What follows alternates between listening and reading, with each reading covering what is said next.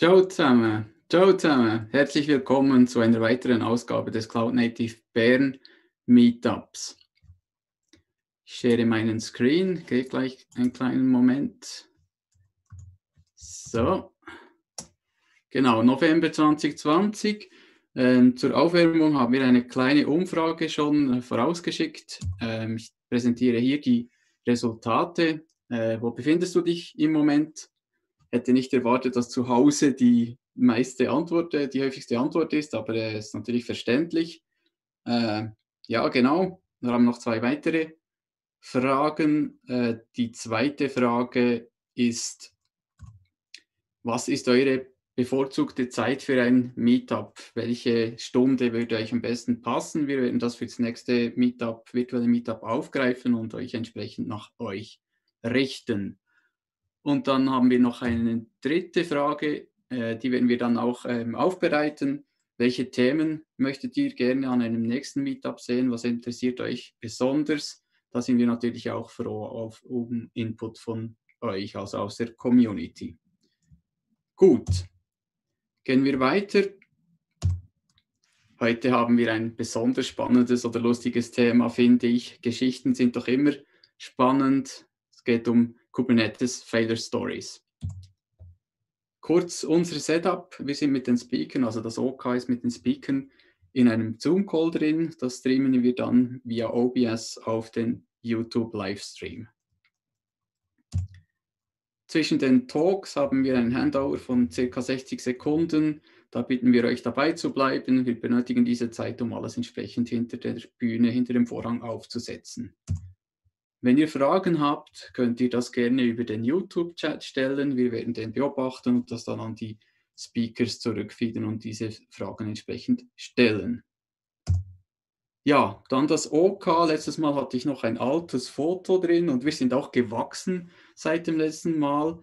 Ich begrüße recht herzlich Mathis, Kretz und Tobi Fuhrimann von Bespinian sowie Reto Lehmann von CodeMint, die uns hier unterstützen. Ihr seht, wir sind recht breit abgestützt, eine große Community und es macht wahnsinnig Freude, das zu moderieren und euch hier auch zu begrüßen.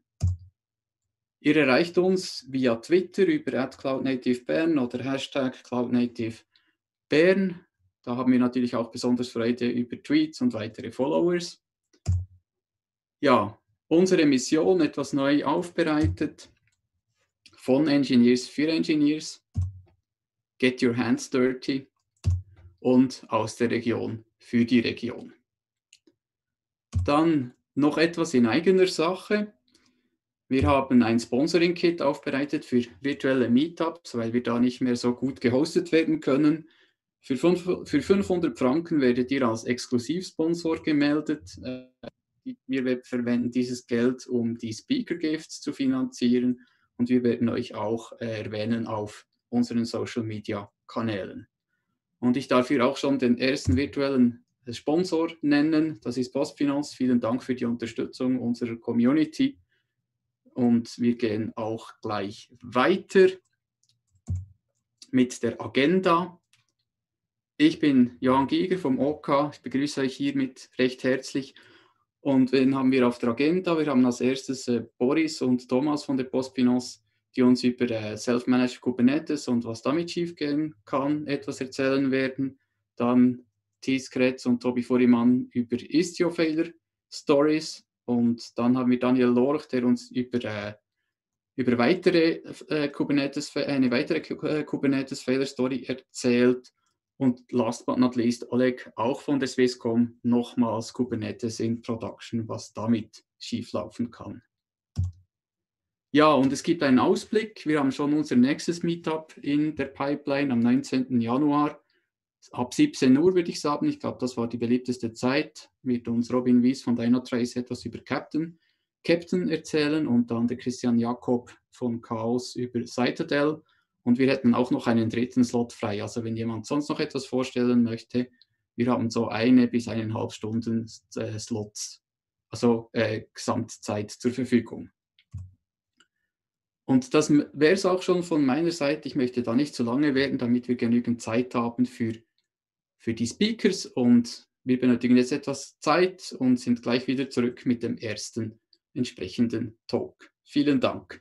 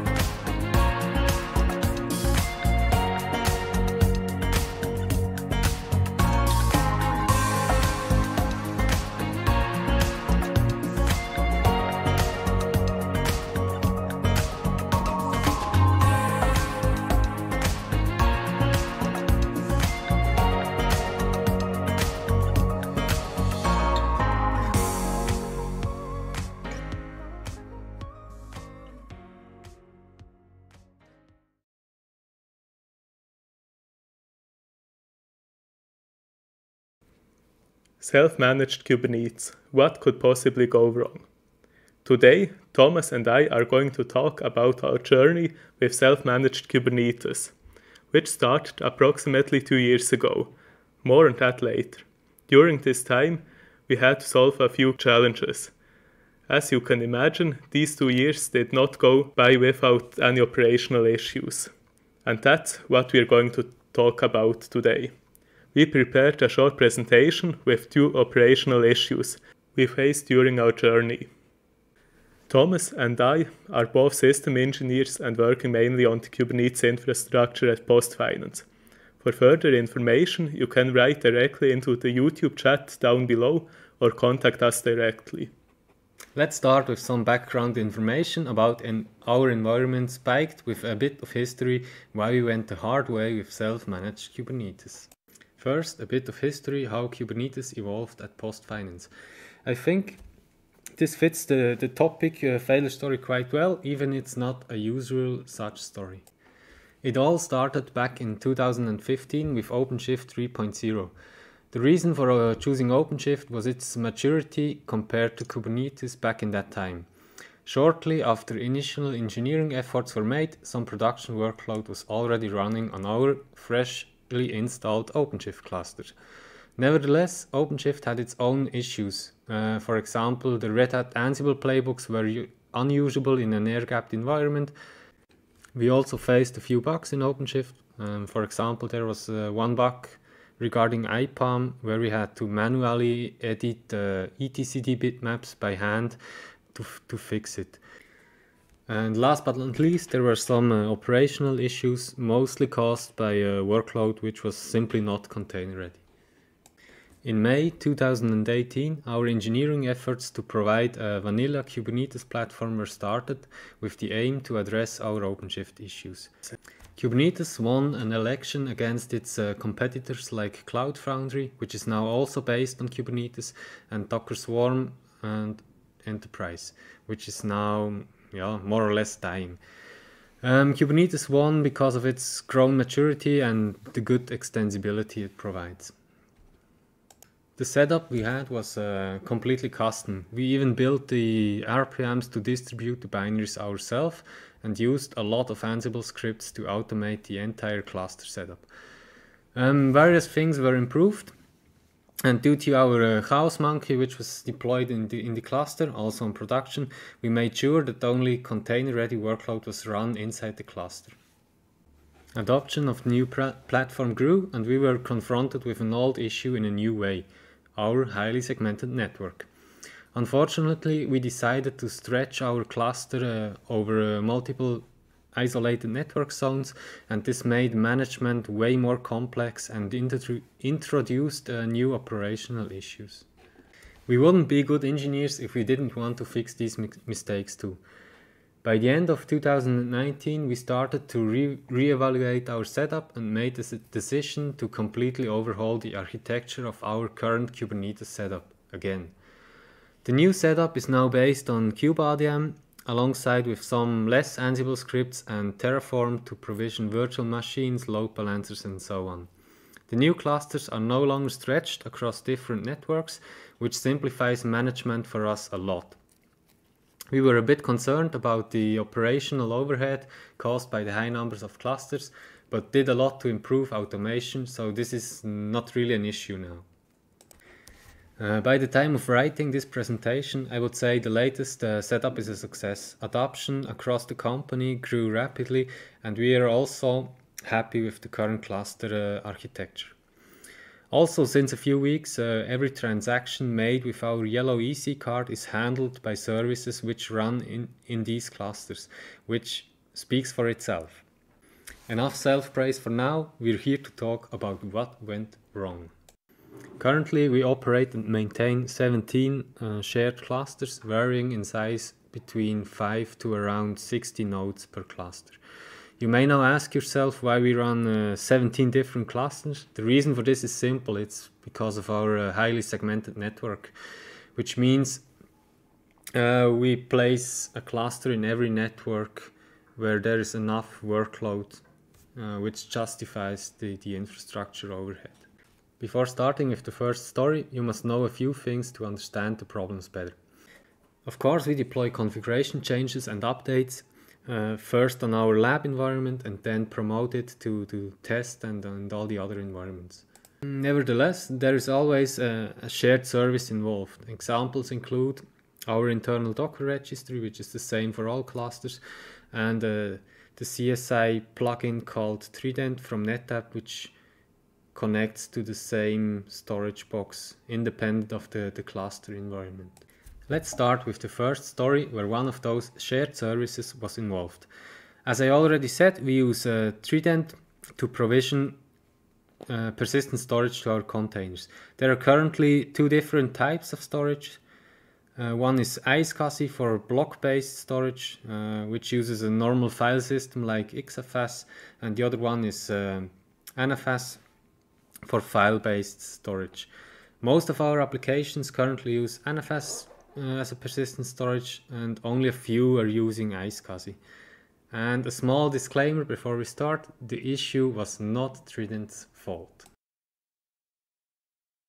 It illustrates the setup with Trident and our NetApp storage box. As you can see, there are two independent Kubernetes clusters. On the left side, for example, there's a development cluster which runs its own instance of the Trident operator, which watches the API server for some events. And for example, if someone creates a new persistent volume claim, Trident receives this event and creates a volume on the NetApp storage box. Of course, the same applies to the production cluster on the right side. As you can see, the NetApp storage box is shared across those two clusters. And as we all know, shared infrastructure is hard, and that's part of the issue we had. A normal Tuesday in August, a pod was restarted in production and was not able to attach its iSCSI disk, which of course is bad. At around 12 o'clock, a team of people noticed that they face a problem with storage on their application running on one of our production clusters. They decided to trigger a rolling deployment of a few pods which depend on iSCSI. Unfortunately, newly created pods were not able to start, and they were stuck in container creating state because the kubelet or the CSI provider was not able to attach the requested volumes to the pod. Soon after that, the team also noticed that the pods which were still running were not able to access or write any data to or from the iSCSI volumes. So they contacted us a few minutes later, and we saw that there were quite a lot of D-state processes on some of the cluster nodes. So, what went wrong? In order to understand the problem, you need to know that the NetApp storage box uses so-called I-groups to manage permissions. An I-group is a simple mapping of a node to a list of devices the node is allowed to access. Someone from the storage team noticed that the list of allowed nodes in this I-group was quite short, shorter than expected. After some further investigation, we found out that every single production node was missing in the I-group, and due to that, access to every iSCSI device was prohibited. If you remember the error message you saw on the initial slide, this was not very obvious on first sight, but you all know, never trust error messages. What was the cause for that? How could we lose all those permissions? The answer is simple. It was a Trident update on our dev cluster. Maybe not what you guessed, and it also took us some time to find this out. You may now ask yourself how an update on our development clusters can break production. For historic reasons, all our clusters use the same igroup named Trident. This is of course not ideal for different reasons, but was much easier on the cluster, which introduced a fancy new feature. So the new Trident version was able to manage igroups automatically based on the nodes which are part of a cluster. So Trident removed a lot of, let's say, stale nodes in this igroup. Of course, most of these nodes were not stale. The Trident instance in the dev cluster was simply not aware of those because they were not part of this cluster. In summary, all nodes not part of the development clusters were no longer allowed to access any iSCSI device or volume. I prepared an image for you which illustrates what happened. As you can see, a Trident instance is run in each cluster and they are completely independent of each other. But there is only one shared storage box. The updated Trident instance in the dev cluster simply removed all nodes which were not part of this cluster. In terms of Trident, this is a perfectly fine operation. For us, it wasn't, because all clusters use the same igroup. So this is how we broke production by updating a component in a development cluster. In order to fully understand the issue, we had to read the Trident release notes. You can see a screenshot of the relevant node below. After reading the release notes, we were sure that this was the root cause for our problem. We decided to roll back the Trident update, and after that we manually re-added all nodes from every Kubernetes cluster to the NetApp igroup. Access to the iSCSI devices was now back to normal. We finally had to drain and reboot some cluster nodes which still had dstate processes left, and triggered a rolling deployment of the application to make sure everything is back to normal. As a follow-up, we changed the Trident configuration so each cluster has its own igroup to manage permissions. This is also a benefit from a security perspective of view, and of course allowed us to update Trident and benefit from the automatic igroup management. Our second failure story was when we DDoSed our Docker registry.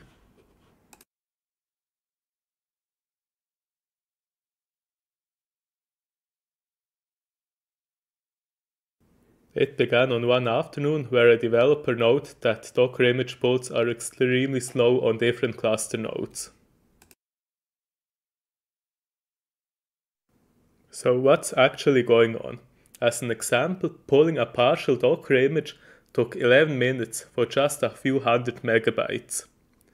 Slow image pulls shouldn't be that bad, but in our case this issue affected also other services. We had a central Artifactory setup, which is serving Docker images for all clusters and is also used as an image proxy to external repositories. A quick test showed that all clusters were affected and Artifactory was delivering data with a slow rate. Also, raw repositories, like one where we store some ISOs, was slow. You can think of speeds around 100 kilobits per second.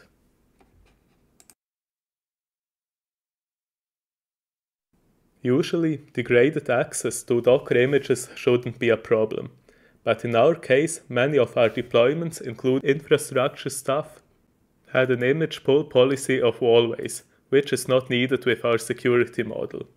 And there was a chaos monkey, which was luckily deleting pods on every cluster, including production, and it is not respecting pod disruption budgets in order to be meaner. Also, developers were getting nervous, as their deployments wouldn't complete and access to npm, maven or rpms was not working properly. The question was, who or what is causing this outage? A few minutes later, we discovered that someone started a kubectl reboot process, which might have triggered this disruption. To give you some background information, we developed a small bash script called kubectl reboot that helps with rebooting all cluster nodes sequentially. It's mainly used after kernel upgrades. The script evolved into a kubectl plugin written in Go. There are also some timeouts for node drain and other defined actions. For each node, it checks the cluster and node state, removes it gracefully from load balancing, and drains the node before reboot. Can it get worse? Yes, it can. Kubectl reboot produced heavy load on Artifactory for each node that came up online again. Because the freshly rebooted nodes had nearly no pods assigned, they got many pods from the next node that has to be rebooted. This caused the freshly rebooted nodes to pull new images, and therefore it was a denial of service, and sadly not the only problem we had.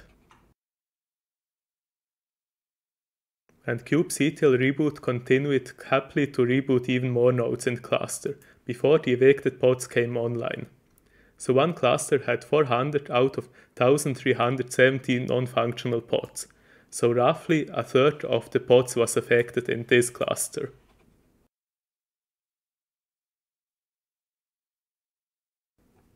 And it gets even better, as this piece of code caused kubectl reboot to ignore pod disruption budgets. So even with correctly set PDBs, workload could become unavailable during the reboot process. As a side note, you can also find a typo on this line. To summarize the issue, we had a sequential cluster reboot process running that caused an overloaded Artifactory instance, which is shared by all clusters. This caused a slow or impossible image pull, where kubectl reboot proceeded with the reboot and caused many unavailable pods.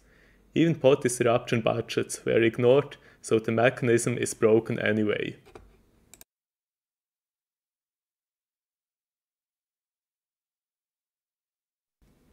Our immediate action was to stop the Chaos Monkey, which runs on all of our clusters. After the reboot process was stopped, it took 1 hour to completely resolve this disruption. We also reviewed the image pull policy settings for our core components and improved the alerting for unwanted pod states. Also, the logic was changed to respect correctly configured pod disruption budgets. Mid-term, we will rewrite this piece to an operator that will also reboot nodes randomly in a Chaos Monkey way. But this was not the end. We had to file twice with it.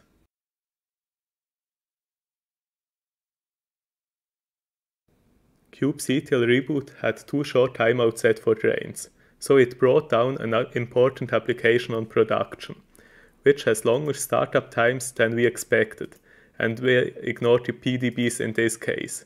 Luckily, it didn't affect any end customers. At the end, we also learned from our failures.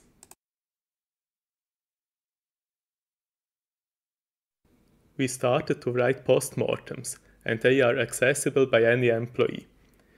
This helps also to raise awareness of some actions.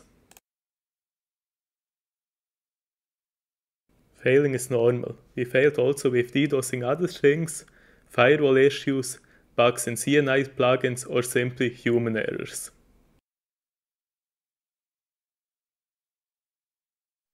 Also, things will fail at some point. We need to accept that and use mechanisms to provoke that and cope with it. Especially shared infrastructure, like in these 2 cases, can result in unexpected outages. Merci fürs Zuhören.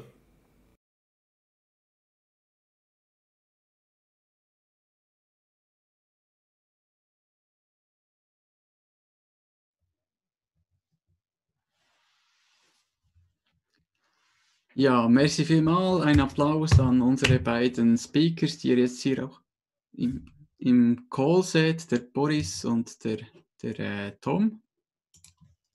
Gibt es Fragen an die beiden? Hat jemand eine Frage?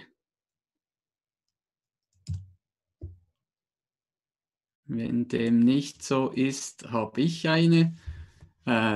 Meine Frage ist, wie vermeidet man bad press? Or yeah, I can switch to English. How do you prevent bad press with when using Kubernetes as core infrastructure?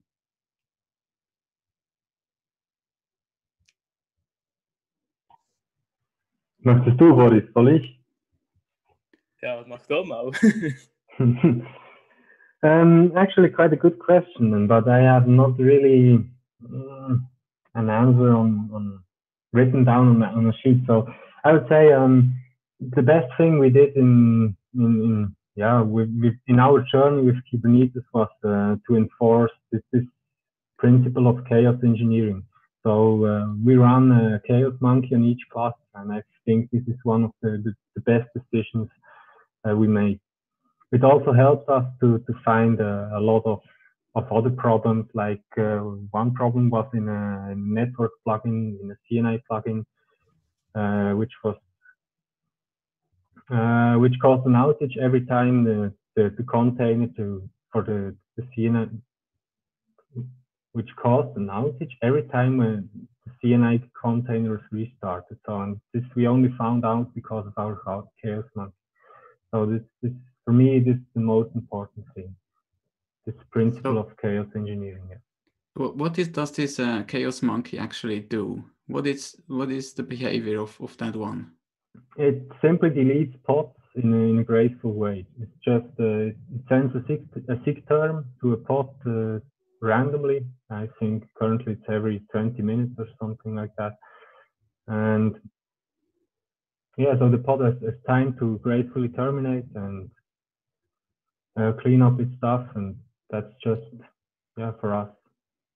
Okay, but I've also seen that the first action you made was like turning off the chaos monkey when you're running into trouble. So why is that? This was especially the case in the talk from Boris, because Artifactory was already overloaded, which serves all our Docker images, and we didn't want to bring down even more pods and even trigger a more image pull. So because Artifactory was already overloaded. Okay, so because you already knew the cause of this problem. Yeah. Okay, so thank you very much, you two guys. Was great hearing from the stories from PostFinance. We will be back quite soon with the next story, so stay tuned.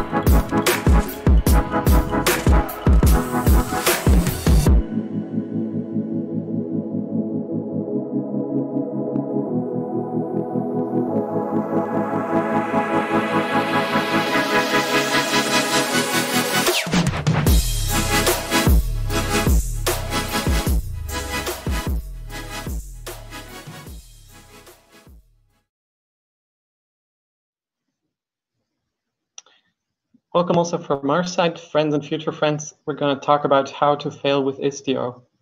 As some of you might know, we are Bespinian, a small cloud consulting agency from Bern. We work a lot with Kubernetes, with AWS, with other public cloud providers, and so on. And we are Mathis and Tobi. So first of all, let's delve into what Istio exactly is. Some of you might not yet know everything about it. This picture should give you a quick overview. It is all in all, a service mesh that runs on top of Kubernetes, but can also run on other platforms. But we're now today looking at it in terms of Kubernetes service mesh. So how it works is you have at the bottom this control plane, which is newly called Istio, and it contains all of the management plane or control plane of Istio. And then with every service that you have running in Kubernetes, it injects a proxy. So every request that comes into your cluster and that goes to a specific service will go through this proxy, and every response that comes from the service will also go through the proxy. This is very helpful because you then have control over all of the service mesh. So it allows you to have a lot of advantages in terms of security, because you can use MTLS to actually encrypt all of the traffic that goes through your service mesh. It gives you advanced load balancing on the level of HTTP or gRPC or even WebSockets.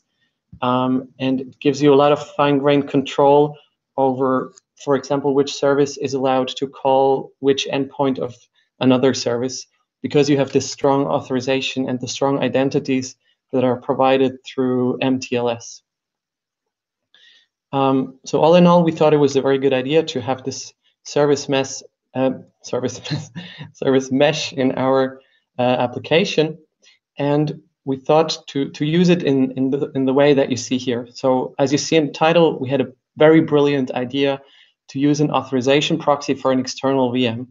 How this exactly looked is we had an API running on an external VM that was not part of the Kubernetes cluster, but that was actually part of the Istio service mesh. So we extended the service mesh beyond the Kubernetes cluster to some external VMs. But the service that was running on this external VM was not multi-tenancy aware. And we wanted to fix that by having an authorization proxy running on Kubernetes that would then kind of be the filter that provided this multi-tenancy awareness for this external service. So what you see here on the screen is the route of the request as it would come into the Kubernetes cluster, which is depicted here by this blue rectangle. And it would go into the Istio ingress gateway, and then to the auth proxy, which is just a normal service running in Kubernetes, something that we had programmed. And then from there, it would go through the egress gateway to the external VM. So all of the traffic that comes into and that goes out of the Kubernetes cluster is controlled by these components. That was the very brilliant idea that we had. But of course, things didn't just go as expected, and it all blew up. Now let's look quickly into what exactly happened. So you can see, again, these three components, and what we had, the request, instead of being redirected from the egress gateway to this external VM that we had kind of an infinite request loop, because the egress gateway was redirecting the request back into the ingress gateway. So the request was kind of doing this loop thing between the ingress gateway and the egress gateway. And we can look into that in more detail when we look at the configurations. So first, the ingress gateway. There in Istio, you have the definition of a virtual service. And you see here, it's defined on the ingress gateway and for the host api.bespinian.io. Now, this is just an example, but this would be the URL that is in normal DNS for our external VM. And then for this host, the destination would be the auth proxy. So that's what you see on the last line here. The host, so the destination host is our auth proxy that runs in a namespace called prod. That's why we use this kind of nomenclature that is common in Kubernetes. Next, let's look at the configuration of the auth proxy itself, or actually of the virtual service that goes around it. So here we have, as a gateway definition, we're using mesh, which means this virtual service rule applies to anything that comes out of the mesh, which means any service that runs in the service mesh, i.e. our auth proxy. Again, here we have something that is registered to api.bespinian.io, and this time the destination is the egress gateway, as you see on the last line. So we want the request, as you saw in the picture before, we want it to go through the egress gateway and then from there outside of the cluster. So let's look at the configuration of the egress gateway next. Here, again, it's the same picture. The gateway this time is the egress gateway. The host is the same. And now for the destination, we want the request to go to the actual VM, which we had made a DNS entry for that was under the name of api.bespinian.io. But Istio was being smart and thought, okay, I know api.bespinian.io because it is in one of my service entries, or sorry, virtual services. So it redirected this same request back to the ingress gateway. And that's how we got this infinite request loop. And as you see on the next slide, the solution is actually very simple. We created a simple entry in the DNS that was different from the one that came actually into the cluster.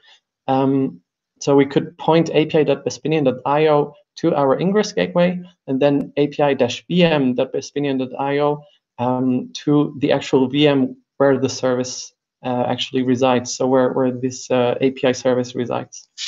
And through that, there was no infinite request loop anymore, and our request happily traveled through the whole Kubernetes cluster and then to the VM. It's a very simple solution, but it took us quite a while to figure that out. And the main learnings for us were, don't overcomplicate your mesh. I mean, in this case, we had a very complex setup of our Istio mesh where the request would go through multiple gateways and then to external services, which also created these multiple routing hubs that you see in the second learning. So the quintessence is Istio has great possibilities and potential to create fine-grained rules and architectures and so on. But when you're actually interfacing with the rest of the world, in our case represented by this VM, then the old mechanisms and rules, in our case it was the DNS, they still do apply. So just be aware of that when you're tinkering with all of these different possibilities that Istio and Kubernetes give you, and be aware that at some point you might still need to interface with kind of more of the traditional, or at least the outside world.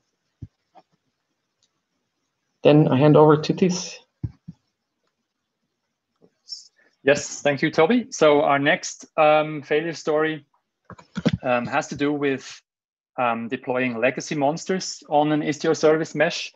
And what we're presenting here is actually joint work with Yves Hankey and the Swisscom Enterprise Application Services team. This was a failure story that basically arose from a project we did together with those folks. So the basic scenario was that we had a legacy application which was being supplied by a vendor, and we had already gone to quite some length to get this legacy application, which we will now call Legacy Monster, working on their Kubernetes. So we had to fiddle around with the configuration a lot and sort of fiddle around with the setup of the application to get it running on Kubernetes. However, we were still missing a lot of traceability. We didn't really have any insight of what the various components of this legacy monster were doing, with how they were communicating. And also we didn't have any end-to-end security or service-to-service security within the components of the legacy monster. So we thought it would be a great idea to use Istio, because Istio gives us all of those features more or less for free, right? The insight and traceability features, and also the fine-grained MTLS capabilities to do service-to-service authentication. So we thought, you know, all we have to do now, the legacy monster is running on Kubernetes. So all we have to do now is label our namespace for Istio injection, and we'll get all of that stuff in a moment for free, right? Of course, something like this happened when we started our legacy monster again now on an Istio-enabled namespace. The legacy monster didn't even start anymore. So basically, that situation was due to two problems. And the first problem was that the legacy monster was trying to be smart, or was being smart the way legacy applications were smart back in the day. So what we found out was that our traffic to the legacy monster container was actually reaching the Istio proxy within the respective pods, but was not reaching the workload container itself. And we asked ourselves why this is the case, and we had a closer look at what this legacy application was doing. And we found out that the legacy monster was trying to be smart. It was, when starting up, it was determining the IP address of the host it was running on, which in this scenario happened to be the IP address of the pod. And then it decided to only bind to that IP address when listening to HTTP traffic on its main HTTP port. Now, Istio, on the other hand, is working in accordance with the Kubernetes network model. Thus, it basically instruments IP tables to transparently route all traffic destined to the legacy monster through the Istio proxy.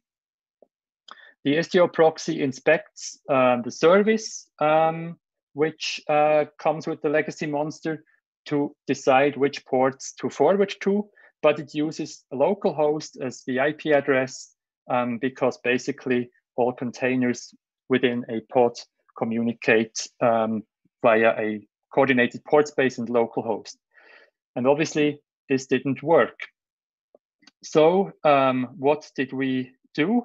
Well, we went back to the drawing board and we decided that we could influence the way Istio was setting up IP tables, or rather, we injected an init container into the deployment of our legacy monster, which would add some rules to IP tables to do a destination NAT for all traffic destined to the legacy monster, which would translate the destination address from localhost to the pod IP to let the legacy monster use its configuration that it likes to use so much.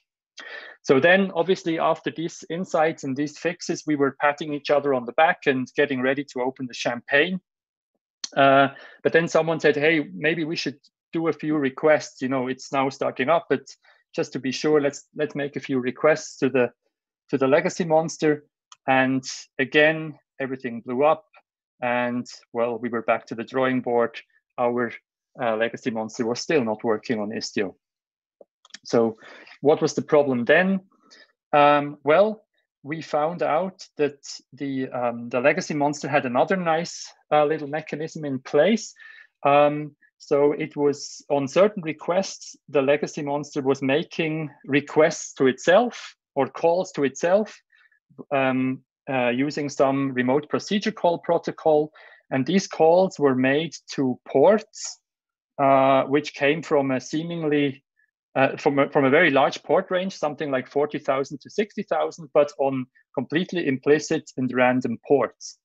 Now, this is obviously also not really compatible with the way Istio does things, because if you remember, Istio basically makes sure that all traffic destined to the legacy monster goes through the Istio proxy by instrumenting IP tables, and then inspects the service, inspects all of the port declarations of the service of the legacy monster to figure out which ports it has to forward to the legacy monster. Now, if you have implicitly negotiated ports and these kind of mechanisms in place, they will simply be blocked because Istio has no idea what to do with this traffic. So again, same idea, or yeah, same trick. We ended up creating an init container which basically added some more IP table rules, which excluded this dangerous port range entirely from the Istio mechanism, so that the legacy monster could continue talking to itself as it wants to, while all the other traffic is routed as expected. Now, this obviously led to the fact that this internal communication was no longer under the control of Istio, but on the other hand, it got our legacy monster to work in the end. So what were the learnings in this case? Well, obviously beware of legacy monsters, seems pretty straightforward, right? So, but jokes aside, Istio is very well suited for cloud native and microservice oriented workload. But beware when you're planning on moving a large legacy application onto the service mesh, you might run into all sorts of nice problems like we had. And if you do, you always have the possibility to tweak IP tables if you dare, and if you have some people like Yves Hankey on board of your team who are specialists and who know the internal working of IP tables very well. So those were some Istio failure stories. We now want to give you a few hints and tips of tools which we used on the way to gain more insight into what's going wrong in Istio and to fix things. Tobi, I'll pass over to you again. Thank you. So the first tool that we want to introduce is istio-cutl, which has an analyze command. So istio-cutl itself works pretty much like kubectl. You can use it to run different commands, but that run on the Istio level. And the analyze command actually tries to give you different warnings and errors about your current configuration of Istio. That can be very helpful because Istio has some requirements that are, in my opinion, not very intuitive. So, for example, it requires you to name your service ports according to a certain schema and stuff like that. And it will give you very helpful warnings about that. The next thing would be Kiali, which is kind of a dashboard that gives you an overview over your service mesh that you have within Istio. So here you see an example screenshot of what Kiali might look like. It shows you all of your different services and the different components. So on the one hand side, your Kubernetes components, but on the other hand, also your Istio components. And it shows you how they are connected. You can get a live view of what your requests go through and where they might be terminated or where they actually might slow down.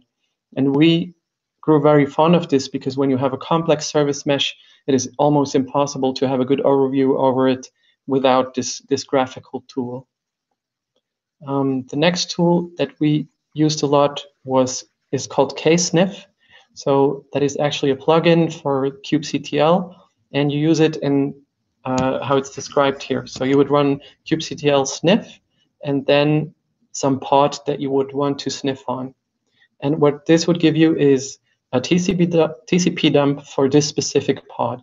So everything that goes in or comes out of this pod, it would log in a TCP dump manner. And this you could then either with Termshark or just with regular old Wireshark, you could then analyze this traffic. And this helps you, for example, to determine which parts of the traffic are already encrypted using MTLS or which ones aren't. And just in general, it logs all of the different requests for you, for example, on an HTTP level or also on a TCP level. It is a bit complex to set up, and it has some requirements. For example, some of the pods need to run in a privileged fashion. Otherwise, it's not allowed to do this TCP dump. But all in all, the usability is actually quite good, and it helps you a lot to analyze your traffic. And then last but not least, there is a tool that we at Bespinian have developed or are developing actually, which is called Netcubed or Net3. We want to create this tool just as a general toolbox for debugging Kubernetes and Istio traffic on the network level. And currently this tool has two different commands. One of them is called Net3 proxy add, and there's also the respective proxy remove. And this will add another proxy to your application where all of the incoming and outgoing traffic will go through, and it will very nicely and easily log all of the HTTP parameters for you. So, for example, the verb that was used, the endpoint, the headers, and the body of the request. And these things are usually not that easy to get, except for if you're using the complex setup with Wireshark. But with Netcubed, it makes it actually really easy for you to or it just gives you one command that you need to run. You don't need to install anything on your cluster, and it will show you all of the incoming and outgoing requests for a specific pod. And the second command that Netcube already has is called the topo command, which shows you the topography of one specific network request. So you can give it a source and a destination, and it will show you which different components that of Kubernetes and of Istio this request will go through. The Istio part of this command is actually not ready yet, but we're working on this. And it's also an open source project. So we have it on the Bespinian GitHub site. We invite you all to contribute, be it via feature requests or via actual code. We want this to be a community tool that allows people who work on Kubernetes and Istio to more easily know what is going on in their network and actually debug it. So these are the tools that we used to find out what the problems were with all of these issues that we had just described, and they were a great help for us. Thank you very much for listening, and we are open to questions now. Thank you very much, you two guys. It was very, very interesting.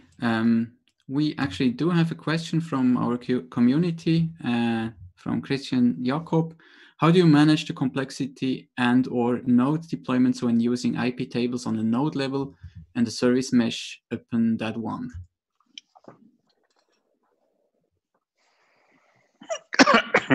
It's a very good question.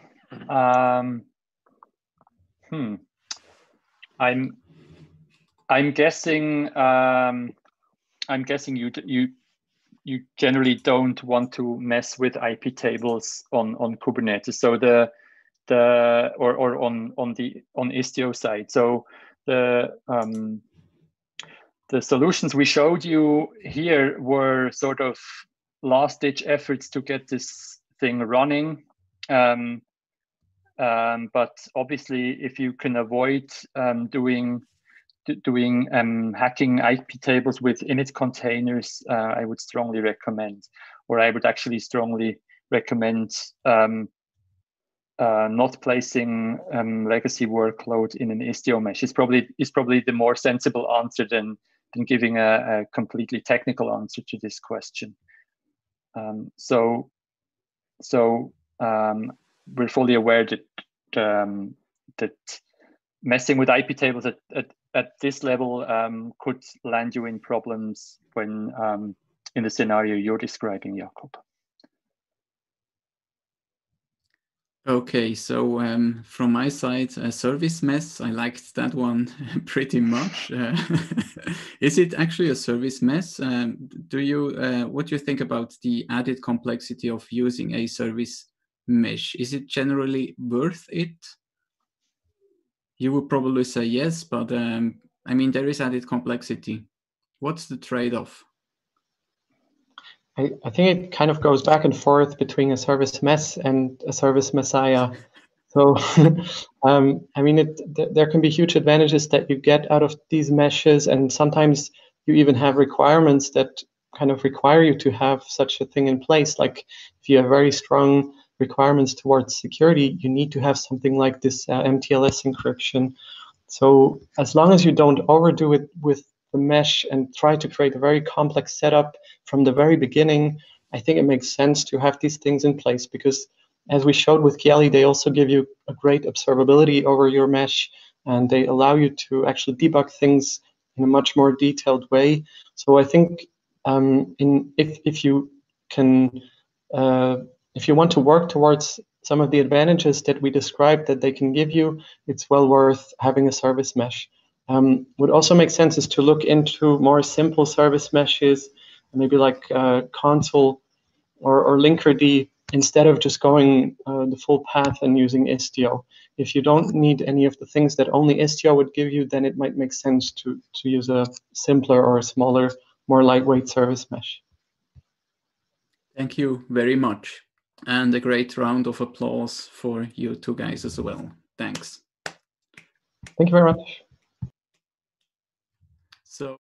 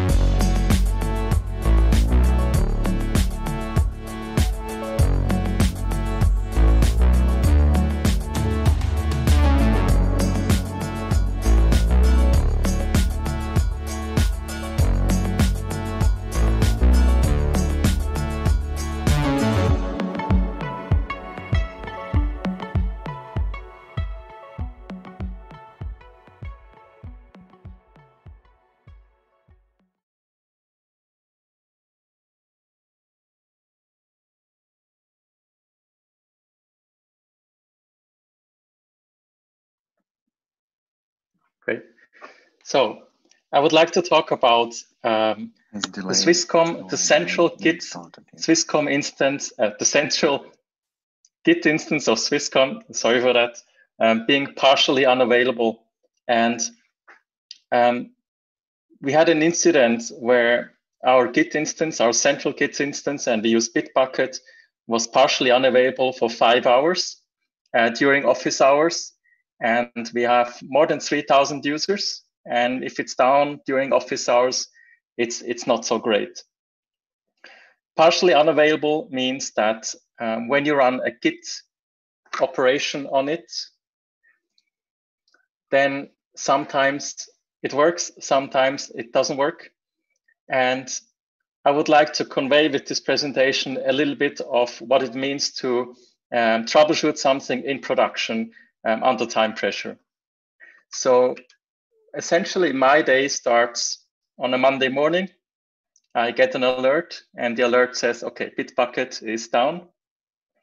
And as I make my way to my laptop, so I was still sleeping at that time, I think, what could be the issue for that? Could it be something with the application? For example, there's an application bug that crashes, that causes the application to crash. Is it something with the network? So the application is fine, but it just cannot reach the instance. Or is it something with the infrastructure? And I was actually thinking, okay, the cloud must be down because it just has to happen, every once in a while. Could also be something with the cluster. So anyway, as I get access to my terminal, I check the pods and I see that everything seems to be all right. There has not been any recent restarts of any pods. I check the logs as well. And I do all of that from a jump host VM. So the VM lives in the same infrastructure as our Kubernetes cluster with Bitbucket. As everything seems to be okay with the application, I do a test. I do a Git clone. And we have both SSH and HTTPS. As I do this from the jump host, everything seems to be okay there as well. And I'm starting to be a little bit puzzled on what could be the issue. So as I retry the Git clone from my local machine, I can see that the HTTPS one is okay, but the SSH one is not okay. So probably it makes sense that we subdivide the network part into, and lacking a better name, I call this the control path. That's where my Bootstrap VM is, and the data path. And the data path essentially looks like this. So when users access Bitbucket, they go through an F5 load balancer. And given this analysis here, it's pretty clear there's something wrong with F5, right? And we used to have issues with F5 in the past. It definitely has to be F5. So I create the tickets to the networking guys, and I tell them, could you please have a look at F5? Could you please check the logs and see if there's anything wrong? Because I cannot reach Bitbucket. And I can reach it through the jump host. So it must be the component that sits in between. As time progresses, a colleague joins in. And well, first of all, in terms of alerting, I can see that the alert disappears. So the alert closes and it reopens again, and it closes and it reopens again. So the alert is like flapping. And as the colleague joins in, he writes me on MS Teams and he says, okay, but everything is okay with SSH, and why are you saying SSH is not good? So we think a little bit about this, and then we came up with this solution essentially. I wrote a small script that Git clones a repo, waits 10 seconds, and repeats that cycle. And I do that both for SSH and HTTPS. And I can see that it works, it doesn't work, it works, it doesn't work. And it does the same kind of picture. The same kind of picture shows for both SSH and HTTPS. So yeah, the problem seems to be much bigger than anticipated. There definitely seems to be something wrong with this F5 load balancer. So finally, I get a mail back from the F5 guys, and they tell me, look, F5 is okay. We have no issues here. But by the way, I cannot reach the backend service. so I cannot reach your cluster. And for that, let's zoom in a little bit. So we have the developer.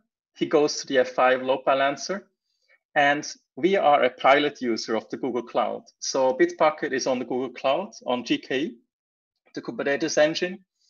And since I was able to access Bitbucket from the jump host, which is on the Google Cloud, the application must be fine. F5 is fine, right? We just got confirmation for that. So something must be wrong on the connection between the Swisscom router and the Google Cloud router. Definitely something is wrong with this data center interconnection.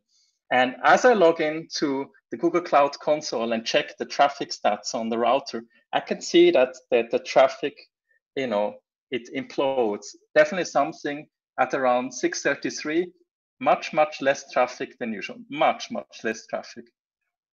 And I'm like, okay, definitely something wrong with that connection. So I escalate these tickets to Swisscom, to their colleagues, the networking colleagues, and I say, look, something must be wrong with that interconnection. Could you please have a look? And at the same time, I create an urgent ticket for Google Cloud, and I tell them, please have a look at this Google Cloud router, at this interconnection. Something must be wrong. We're losing packets there, and please do it quick, right?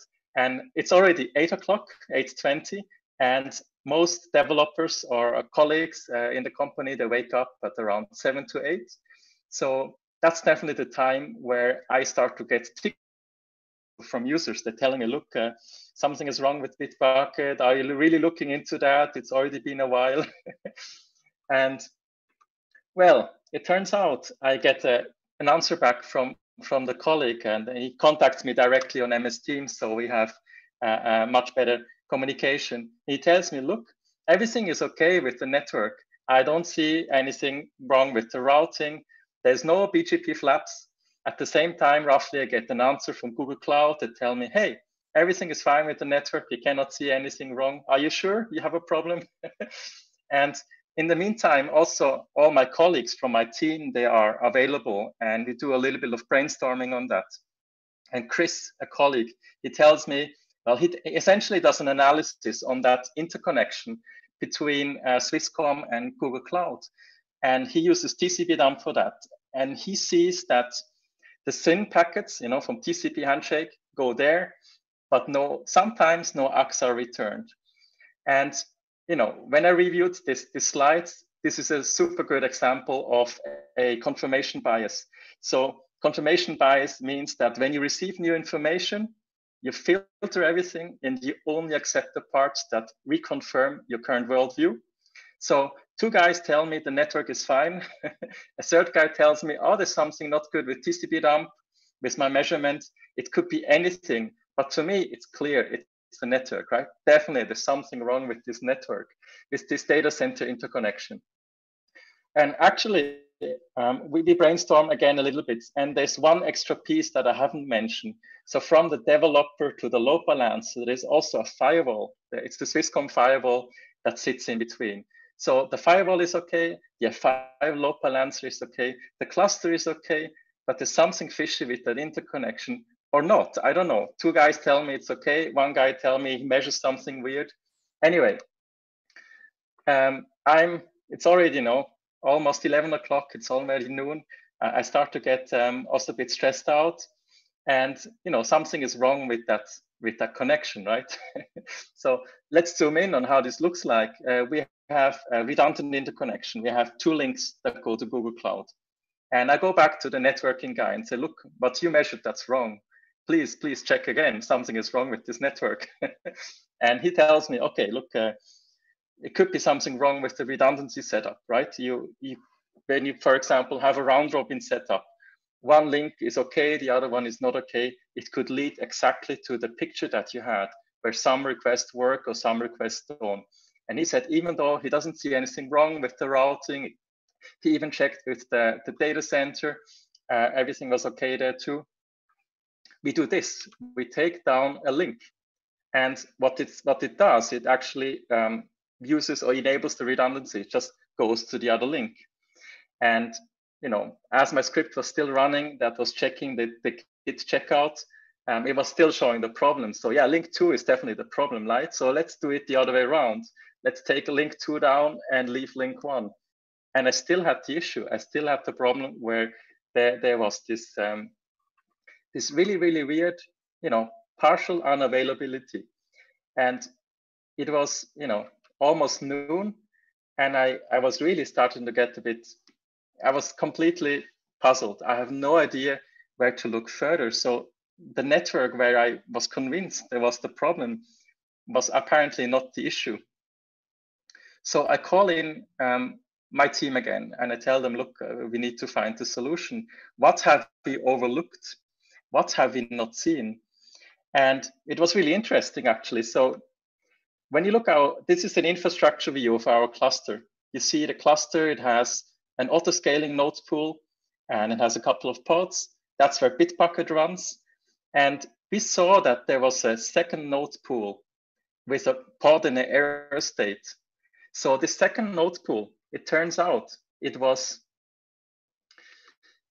created by the cluster itself.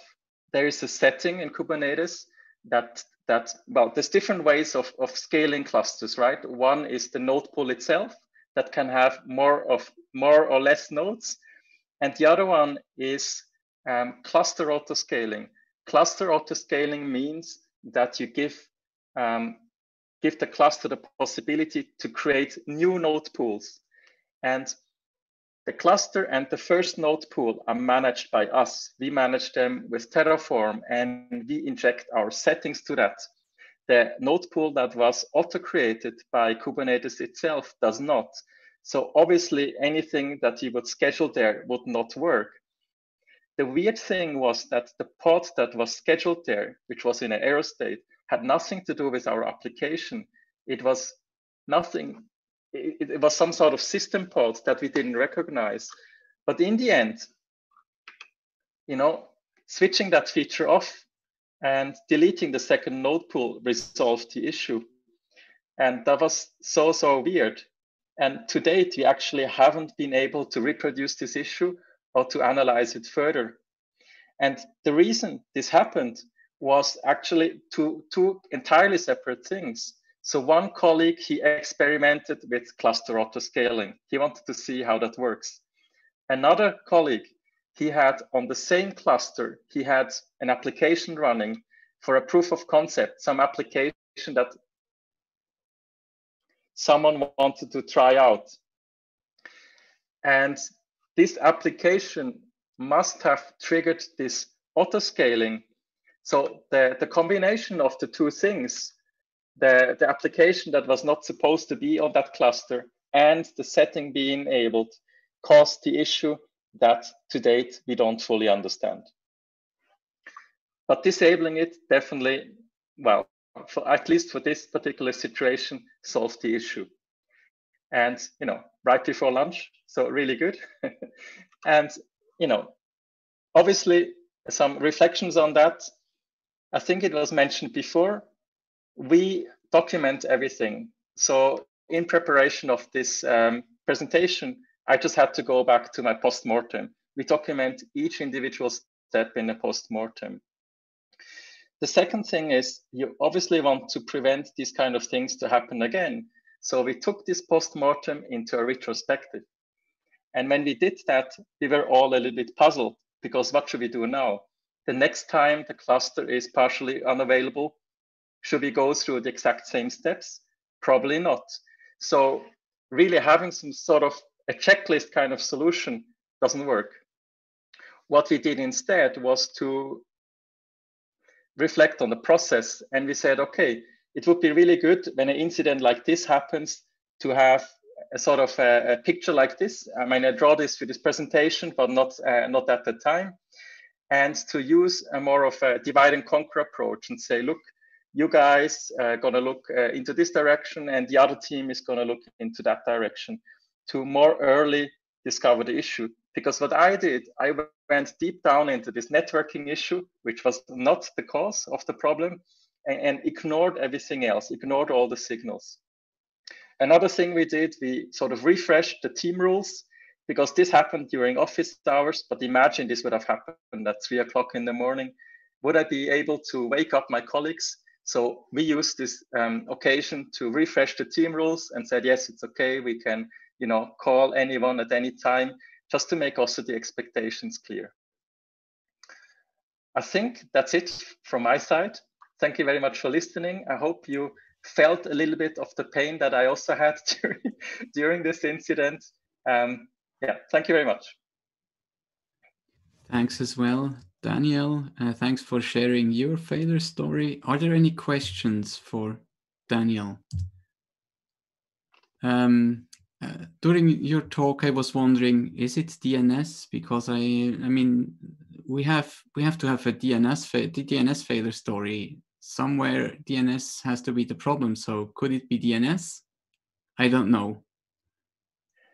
So on the cluster that is auto-created by Kubernetes, DNS wouldn't work because we use our private, it's a private cluster with a private DNS. So yes, but the funny thing is nothing was scheduled, no production workload was scheduled on this new cluster. So yeah, I don't know. Okay, so a great round of applause as well for Daniel for sharing his story. Thank you very much, Daniel. And we will be back quite soon.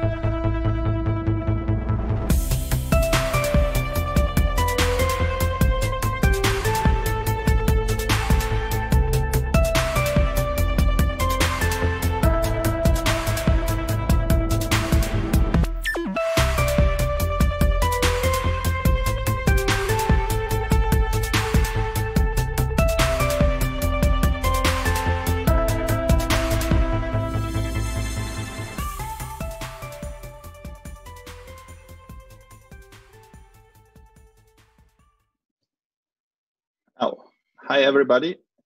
I'm Oleg from Swisscom, and I would like to share our Kubernetes journey and also failed story. Usually you say, I'm staying between you and beers. I assume this would be me and your dinner time, but let me take a bit of your time to share our stories. Shortly about our Kubernetes setup.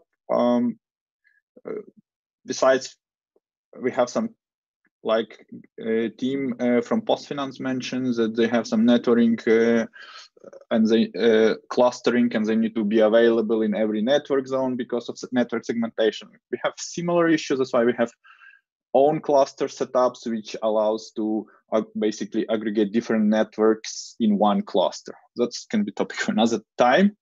And we use Terraform, Packer, and we bootstrap it with some Ansible playbooks. Cluster is not naked because it's used by the teams who are deploying some services, doing some network operations, and managing infrastructure. So we provide the rook for persistency, monitoring, Prometheus operator for monitoring, and DBs. It's a Postgres. Oh, sorry, that's a mistake. Postgres stolen, and some Redis and RabbitMQ. I joined team not so long time ago, and I was amazed by their work. So shout out to my teammates and former teammates. I know he's watching. So goes to the fail story. No one presented mem, so I think, okay, at least me. One can be. And now story number one, which comes to load balancer misconfiguration. When you run your standalone cluster, you would come to the thing how you get traffic, traffic into your cluster, right? There are not so many available options when you talk to Kubernetes because usually people have some load balancer standalone upfront where you can get it. In our case, we switched from KubeLife to MetalLB. and then MetaLB allows you to get the traffic into the cluster. You have a pool of 3 IPs, and then allows shortly about this, and then you have basically deployed daemon set with a speaker, and speaker announce on one node when he choose one node out of all he is deployed, which is basically kind of a master like role, and he announce ARPs with saying I have this IP. So right when it comes to distribute the traffic, and so in IP tables, and a kube proxy will write it down as well. So the speaker is doing that, and the controller of the pod is basically checking.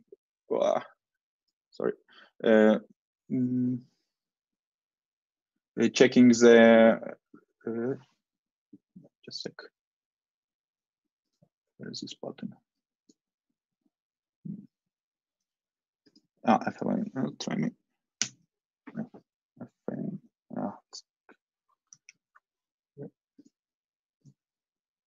Just a second.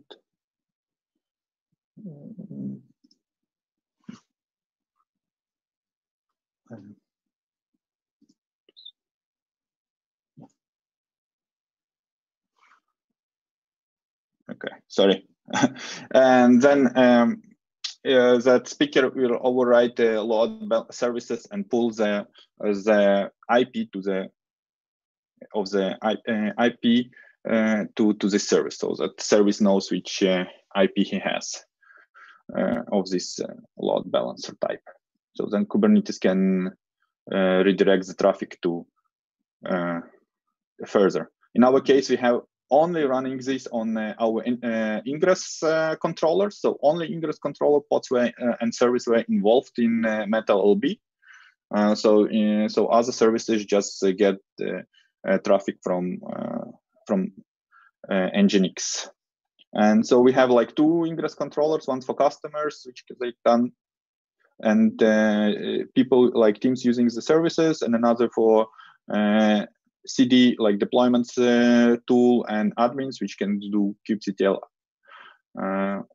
management commands that also get the clusters. And both, so basically we have a pool of 2 IPs, right? Which one assigned here to the customer Nginx controller, one is assigned to the load like a management IP control. This one is used further. You will see how this helps us in the next story a bit. So what can be get wrong? And so normally the MetaLB that's not preferred way of using MetaLB. We're using layer 2 setup because there is a BGP setup as well. And what happened here, I didn't configure we didn't configure annotations correctly, and that's happened that the IP got swapped. Sometimes he just take it randomly. So in our other cluster, it was okay, test, dev. That's kind of like when we updated it, they didn't change the orders of the IP, how the IP has been assigned to load balancer right here.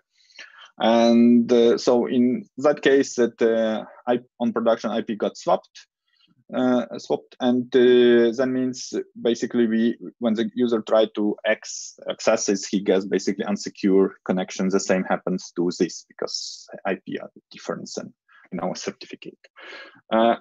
So as time was critical because it's only one way to cluster, so there is like easy way to like kind of a rollback. A rollback would be easily to change Nginx service to external IP, and that just do script which on one of the node which does IP other and add the external IPs here. And then you basically don't do mistake here. Until we debug the issue, it took a bit until we realized that basically there is annotation which can be added to the configuration saying that basically use only this IP which is defined in configuration, don't try to swap them or like flex the IPs. so once we figure out how it works and tested it in different ways, we remove this configuration and switch back to metal OB, which works pretty well since then. That's our first story. And second story is an expiration of root CA. Yeah, the cluster is quite old. Like it's really early adoption of the Kubernetes. It's maybe one of the first adoption Kubernetes at Swisscom. And so root CA was generated privately, and it happens that each that's Kubernetes. I don't put all components, but on masters, each API has a private key, which was signed by this a certificate, which was intermediate certificate, which was signed by this root CA. Same happens to the nodes, kubelet, and so on. And this is our load balancer with metal B in configuration. So it never goes to one node or has a list of the node of IPs. It usually goes to also to load balancer, and redistribute the traffic here. And what's happened? Yeah, of course, when root CA expired, then it's unsecure, and Kubernetes will not allow communication between each other from nodes to API server. Means in this time means that workload was not affected, so only people like teams who are using cluster could not deploy to it, or what can happen when the pod gets sometimes killed or something, he cannot be restarted. So the guys had a smart idea to spin up. We of course renewed the root CA, and my team members had a very smart idea. So we spin up another masters with already renewed CA. Then we update all nodes. Also the kubelet with updated certificates for all kubelets and those nodes. And then we restart node one by one. And in the meantime, you see here is that those masters, to keep the quorum, they were not updated, just only those two. So after some failed retries, the node was able to communicate to Kube API and get started properly and redirected. So in the meantime, we also updated the other 3 nodes. In case of production was 5 and 7. To get the and update the configuration here, so we don't have a cluster downtime. Only that's and fortunately there were no pods which were important for some production were failing. So after that, we of course had to fix a lot of that manually, also by changing and deleting some service account which were using the old certificates and recreating them with the new one, but that was an easy task. Task which we have been all in call, so everybody took a part of that. So we had a good ending on this story. What is learning I can share? Yes, use external load balancer if you can.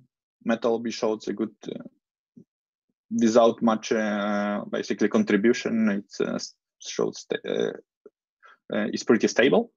If you have some important backlogs item, they don't get better with the time. Try to dedicate the time and fix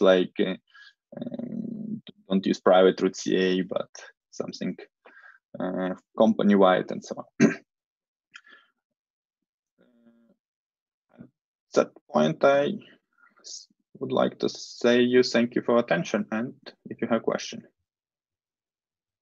Thank you, Oleg, for your failure stories as well, for sharing them. Thank you.